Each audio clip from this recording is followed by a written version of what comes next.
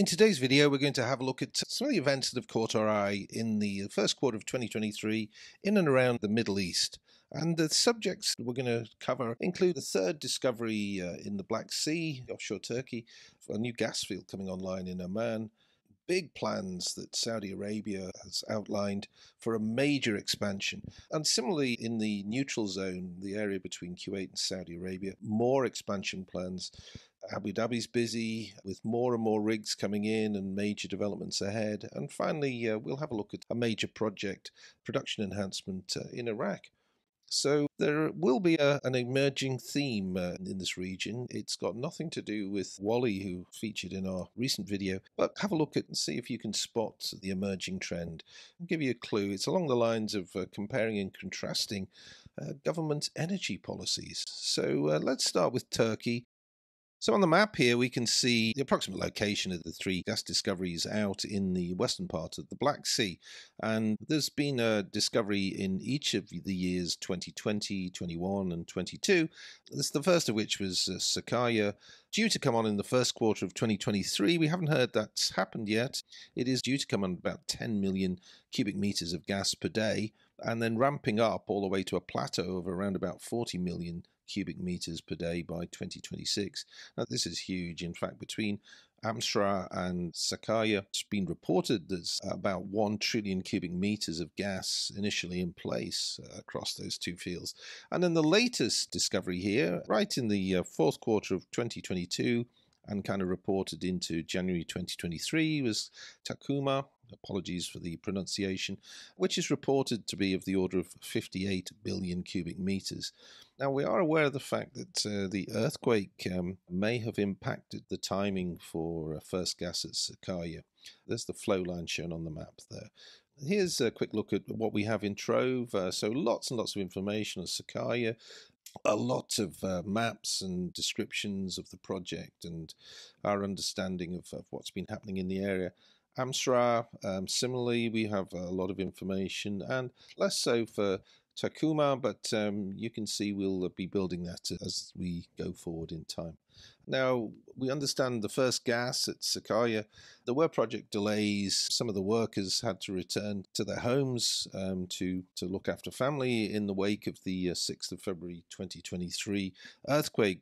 That was in the southeast of Turkey, and to date, it's reported that over 57,000 people were actually killed, and over 250,000 properties were either damaged or destroyed. Now, there's been very little industry press coverage, but we understand that the impact of the earthquake was that it did actually cause or induced a submarine landslide, and that actually caused some damage to the flow line. So that's probably slowed things down. And now highlighting some recent announcements in Oman. And when we look here, it's a new gas field that's come online. It's the Mabrouk North East field, which is going to start gas production now. It's in Block 10 here, just to the west of the Salrul gas processing plant, where it's going to be tied back to. It's about 400 kilometers from Muscat, Shell-operated.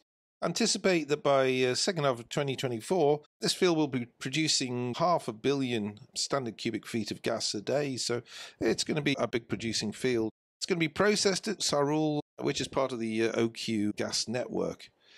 Now, moving on to news from the Oman offshore, and this is from Masirah Oil, part of the Rex International Group. And here's the location. So Block 50 is here offshore Oman, and just around about here.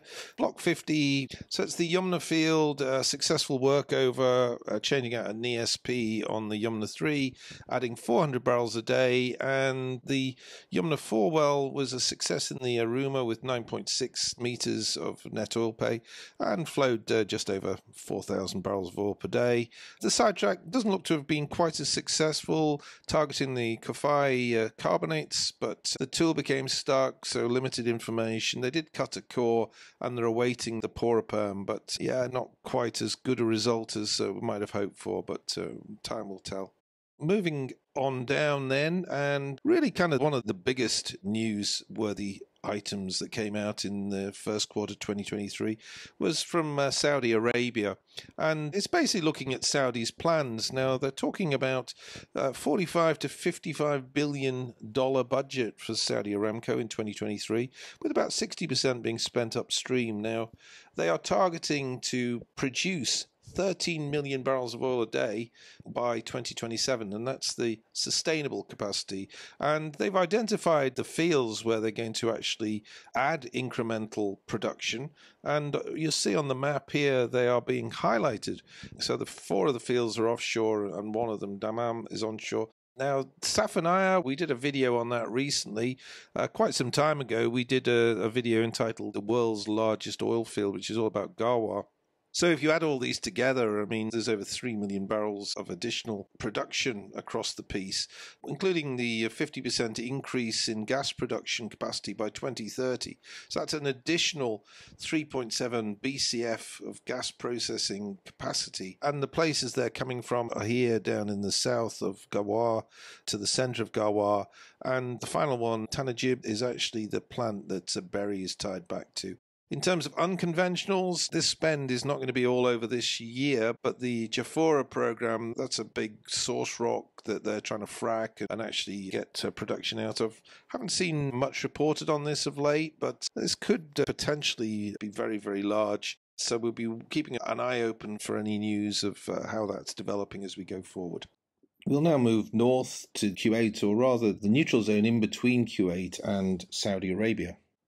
Now, in the neutral zone, you can see there's 2 maps here, and these maps are actually quite geopolitical. Here, Dura or Dora, you can see is shown wholly within the neutral zone in this particular slide. In this map here, you can see it extends across through Kuwaiti waters and then over into Iran waters. Now, the other fields that are in the zone we'll deal with first, which is the Khafji field operated by the Saudis and Kuwaitis together.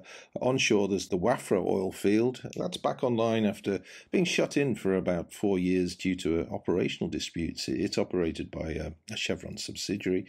Currently, these fields produce a little less than 200,000 barrels of oil per day, but the plan is to actually increase production to 500,000 barrels of oil per day in the next few years.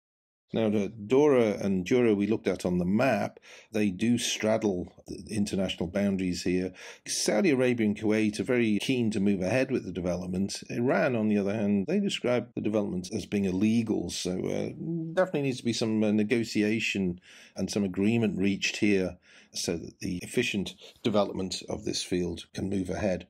Moving to Abu Dhabi, and the ADNOC drilling chief executive, he's come out with a statement in around about middle of March 2023 saying that by end 2024 they expect to have 142 rigs. Now, we actually did a video on ADNOC's rig program and the plans that they had a few months ago, and that's on our YouTube channel.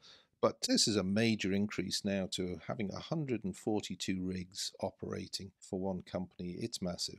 Total Energy have been busy acquiring assets or acquiring more in some assets, and details of that are in our trove. Now, moving to Iraq, and it's the southern part of Iraq that we're going to look at here. And here on the map, you can see the region. And this is something that was just come in the news at the start of April 2023, and it's essentially that the $10 billion gas growth integration project is going to move ahead, and that's Total Energies with Basra Oil Company and Qatar Energy.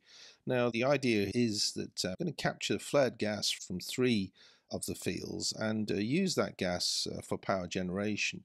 Over and above that, going to build a seawater treatment plant for improving oil recovery from the oil fields, and that's known as the Common Seawater Supply Project. And now ExxonMobil were in that project but pulled out back in 2021, but now it looks like it's going to move ahead. There's also plans to build 1 gigawatt of solar power in this region as well, so major project, major expansion there. And there's some of the oil fields that we have in southern Iraq, West Qurna, Rumaila, Luaiz, and Zubair. And that's the sort of information that you're going to find in Trove. What conclusions do we draw from all these news stories? So just to put it in context, you can see that this is the data from the BP Statistical Review, and in total across Europe back in 2021, there was 3.42 million barrels of oil per day. Well, what we've shown in the numbers up above, in the region, there are going to be incremental adds within the Middle East area in excess of that number, producing more than the entirety of Europe. And that's going to be the ads that are going to be made over the next few years. So, takeaways. Well, certainly some governments in Europe in particular and other parts of the world, they're very much focused on net zero and transition issues. And a lot of projects are kind of getting slowed down or deferred. Whereas we can clearly see that in the Middle East, there's some major expansion plans for oil and gas. So what will happen? Well, we predict the return of OPEC dominance and, of course, with that, price control. So what does this do for the security of supply issue?